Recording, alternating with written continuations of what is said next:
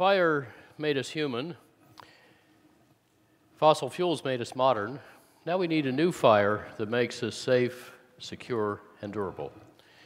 So at Rocky Mountain Institute, we are aiming to shift the United States, for starters, completely from oil and coal to efficient use and renewable energy.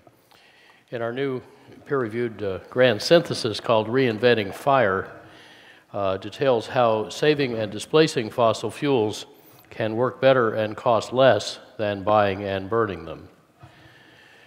Now, 4/5 of the world's energy still comes from burning 4 cubic miles a year of fossil fuels, the rotted remains of primeval swamp goo.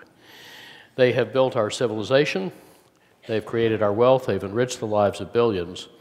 But now their rising costs to our security, economics, health, and environment are eroding, if not outweighing, their benefits. So we need a new fire. This is what our energy system looks like now. It is disconnected, aging, insecure, and inefficient. It needs refurbishment. Switching from the old fire to the new fire has two big shifts in it, one in oil, one in electricity, and they are distinct. Less than 1% of our oil, but 95% of our coal makes electricity. Oil and power stations each release 2/5 of all the fossil carbon going in the air, and 3/4 of oil fuels our mobility, our transportation, while 3/4 of electricity powers our buildings. The rest of the oil and electricity power factories. So very efficient transportation and buildings and factories save a lot of oil and coal and also save natural gas that can displace both of them. The system we envisage for 2050 is efficient, connected, secure, and distributed. Super efficient autos, buildings, factories will all rely on a secure, modern, and resilient electricity system. And there will be no need for oil or coal or even nuclear energy once efficiency and renewables have ended our addiction to fossil fuels. Creating the core industries of this new energy era could cost $5 trillion less in net present value than business as usual, and yet support a 158% bigger U.S. economy in 2050. And this transition will need no new inventions, no new federal taxes, mandates, subsidies, or laws, and running Washington gridlock. And it assumes that carbon emissions and all other hidden costs, all externalities, are worth zero, a conservatively low estimate. Let me say this again. I'm going to tell you how the United States can get completely off oil and coal, $5 trillion cheaper, with no act of Congress led by business for profit. In other words, this energy solution will be designed and driven by the C-suite, not by K Street. And whether you care most about profits and jobs and competitive advantage, or about national security, or about public health and environmental stewardship, Reinventing Fire makes sense and makes money. General Eisenhower reputedly said that expanding the boundaries of a tough problem makes it soluble by encompassing more options and more synergies. So in Reinventing Fire, we integrate all 4 energy-using sectors, transportation, buildings, industry, and electricity, and also 4 kinds of innovation in technology, design, policy, and strategy. And these combinations yield far more than the sum of their parts, especially in deeply disruptive business innovations. Including its hidden economic and military burdens, oil is costing our economy upwards of $6 billion a day, 1/6 of the whole GDP. Automobiles use 3/5 of our mobility fuel, so how can we make autos oil-free? Well, 2/5 of the energy needed to move a typical car is caused by its weight, and yet over the past decades, epidemic obesity has made our 2-ton steel autos gain weight twice as fast as we have. But ultralight, ultra-strong materials like carbon fiber composites can make dramatic weight savings snowball and can make autos simpler and cheaper to build. Lighter, more slippery autos need less force to move them, so their propulsion system shrinks. And such vehicle fitness then makes electric autos affordable because their batteries or fuel cells get smaller, lighter, cheaper. So the sticker price will fall to about today's level with far lower driving cost. And these innovations can transform automakers from wringing tiny savings out of basically Victorian steel stamping and engine technologies to the steeply falling costs of three mutually reinforcing technologies, learning curves in advanced materials, in their structural manufacturing, and in electric propulsion. Sales can grow and prices drop faster with a temporary fee-bate, that is, rebates for efficient new cars paid for by fees on inefficient ones. In its first 2 years, the biggest of the 5 European fee-bate programs has tripled the speed of improving automotive efficiency. And the resulting shift to electric autos will be as game-changing as shifting from mechanical typewriters to the Moore's Law-driven dramatic gains in computers. Of course, computers and electronics are America's biggest industry, while typewriter makers have vanished. So vehicle fitness opens a whole new automotive competitive strategy to double our oil savings in 40 years and make affordable the electrification of autos that can save the rest of the oil. Leaders will beat laggards, just like hybrid cars, only faster, because hybrid cars only have one learning curve, not 3, reinforcing each other. Now, America could lead this automotive revolution. Currently, the leader is Germany. This year, Volkswagen announced 2013 mass production of this 230-mile-a-gallon carbon fiber plug-in hybrid. And BMW announced 2013 production of this carbon fiber electric car, confirmed that its carbon fiber was paid for by needing fewer batteries, and said, "We do not intend to be a typewriter maker." Audi claimed it's going to beat them both by a year. Even faster and cheaper manufacturing technologies, like the way some of my colleagues made this carbon cap in less than 1 minute, can scale to automotive speed and cost with aerospace performance and ultimately save 4/5 of automaking's capital needs and, in effect, discover a whole Saudi Arabia of oil savings under Detroit. The same physics and the same business logic also apply to heavier vehicles. Walmart saved 60% of its heavy truck fleet's fuel over the past 5 years through better designs and logistics. Just the technological fuel saving in heavy trucks can rise to 2/3, and combined with nearly tripled to quintupled efficiency airplanes can save ultimately close to $1 trillion. And today's military revolution in energy efficiency is going to accelerate these civilian savings, much as military R&D has created the internet, GPS, the jet engine, and microchip industries that transformed our civilian economy. Now, as we design and build vehicles better, we can also use them a lot smarter. If this graph of traffic congestion with the peaks in the morning and evening rush hours were an electricity load shape, we would throw a lot of pricing and IT and smart grid stuff at it to try to flatten it out. But by not yet doing this for road traffic, we are wasting many billions of dollars a year through idle people, idle vehicles, and idle roads. Well, now we have powerful techniques to cut needless driving. We can charge real-time driving costs per mile, not per gallon, and use smart IT to enhance transit and car sharing and ride sharing. We can allow lucrative smart growth real estate models, so most people are already where they want to be, and we can use IT to make traffic free-flowing. And together, those 4 proven methods can give us the same or better access with 46 to 84% less driving, saving another $0.4 trillion, plus about $0.3 trillion from smarter use of trucks. So 40 years hence, a far more mobile U.S. economy can use no oil and save about $4 trillion. Those 125 to 240 mile per gallon equivalent autos can use any mixture of electricity or hydrogen or advanced biofuels. Trucks and airplanes can realistically use advanced biofuels or hydrogen. Trucks could even burn natural gas, but no vehicles will need oil. Any biofuels the U.S. might need, this little green wedge down here, at most 3 million barrels a day, could be made without displacing cropland. In fact, 2/3 of it comes from waste, and without harming climate or soil fertility.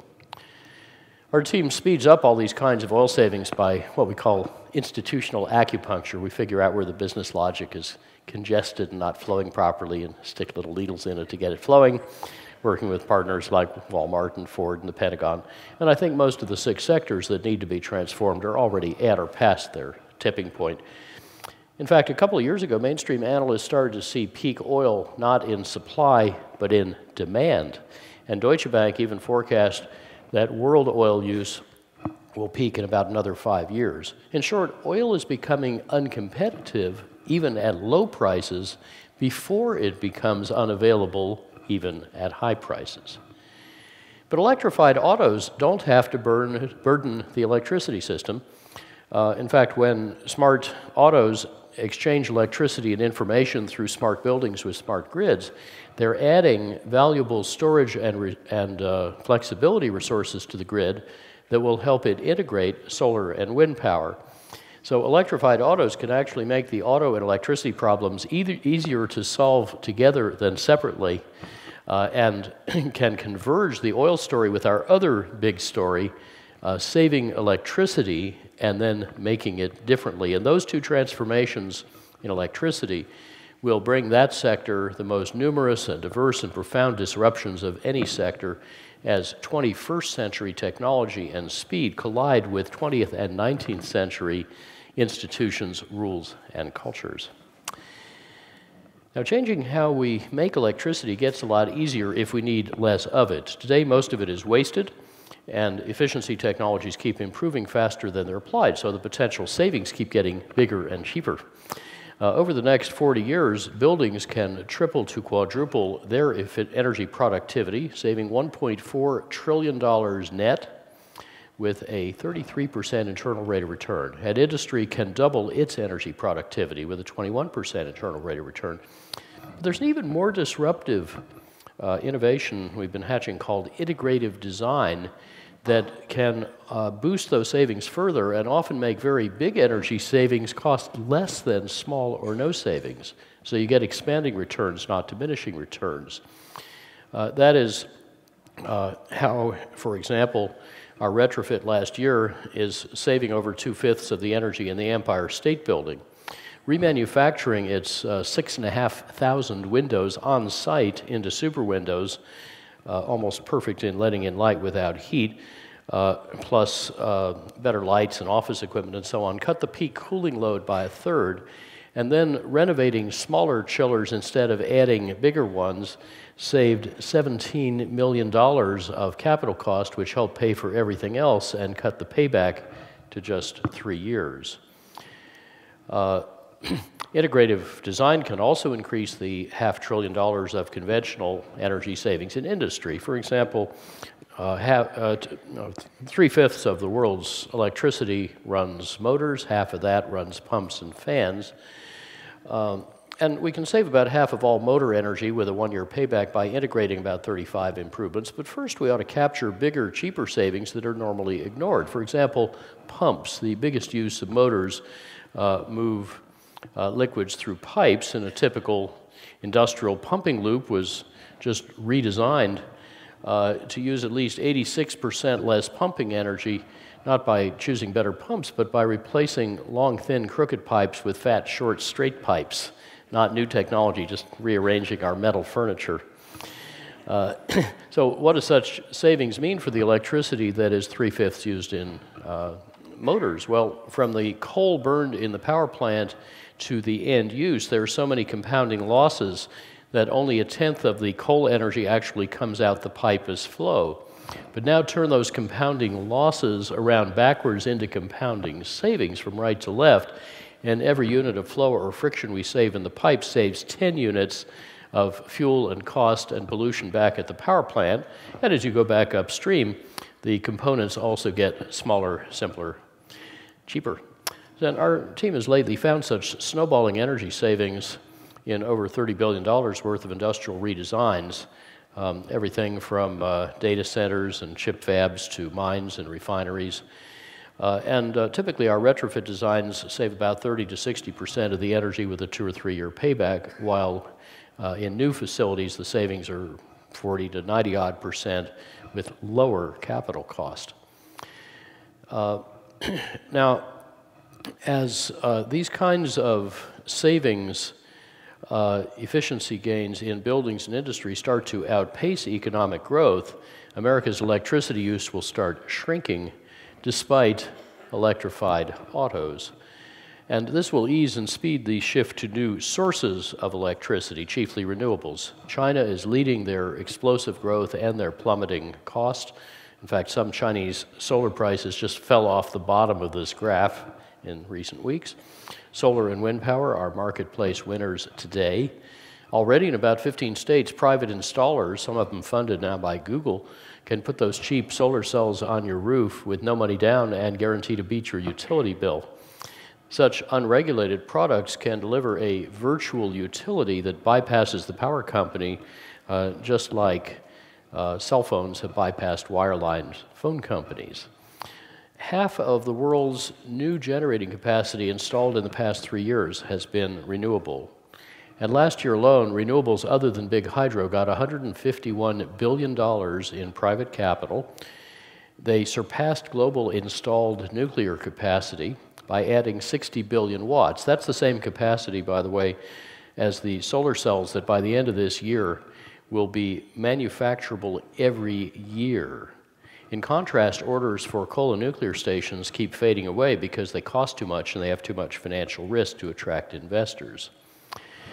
Our aging and dirty and insecure electricity system has to be replaced by 2050. And whatever we replace it with is going to cost around $6 trillion present value.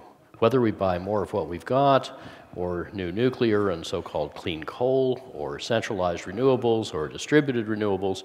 But these four futures differ profoundly in their risks around national security, fuel, water, finance, technology, climate, health.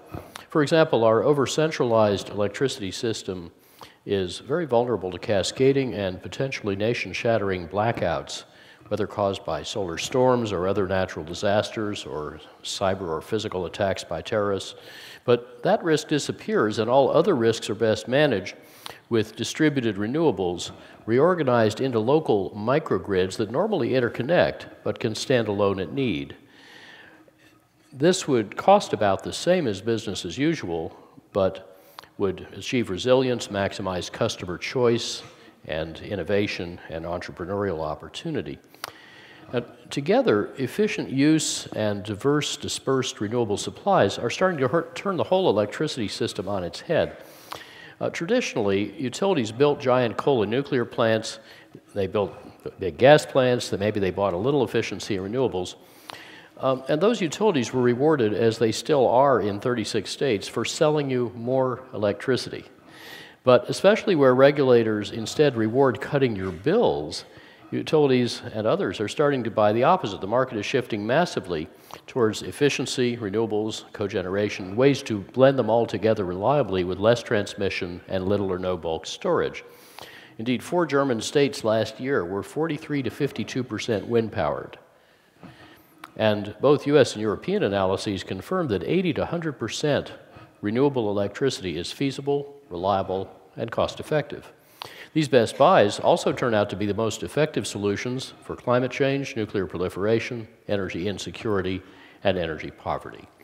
So now let's pull together the oil and electricity revolutions, efficient buildings and factories, savings in directly burned fuel, and we have the really big story, reinventing fire, where business, enabled and sped by smart policies and mindful markets, can lead the US completely off oil and coal by 2050, saving $5 trillion, much risk and insecurity, and by the way, 82 to 86% of fossil carbon emissions. Our energy future is not fate, but choice. And that choice is very flexible. In 1976, for example, government and industry both insisted that the amount of energy needed to make a dollar of GDP could never go down. But I heretically suggested it could drop by several-fold, and that's what happened by twofold so far. But today's much more powerful technologies, integrated design, maturing delivery channels can do far more, even faster and cheaper. So to solve the energy problem, we just needed to enlarge it. And the results may seem incredible, but as Marshall McLuhan said, only puny secrets need protection. Big discoveries are protected by public incredulity. Well, Rocky Mountain Institute helps smart companies get unstuck and speed this journey. And of course, there's still a lot of old thinking out there. As ex-oilman Morris Strong said, not all the fossils are in the fuel. But DuPont's former chairman, Edgar Woolard, reminds us that companies hampered by old thinking won't be a problem, because he said, ultimately, they won't be around.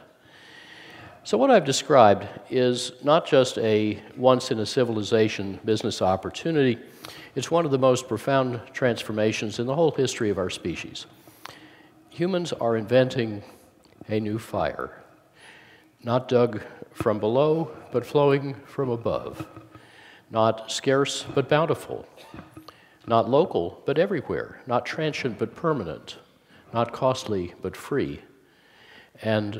But for a little biofuel, grown in ways that sustain and endure, this new fire is flameless. Efficiently used, it can do our work without working our undoing. Each of you owns a piece of that $5 trillion prize. Our book details how each of you can capture that opportunity. So, with the conversation just begun at reinventingfire.com, please join you. We invite you to engage with us, with each other, to help make the world richer, fairer, cooler, and safer by reinventing fire. Thank you.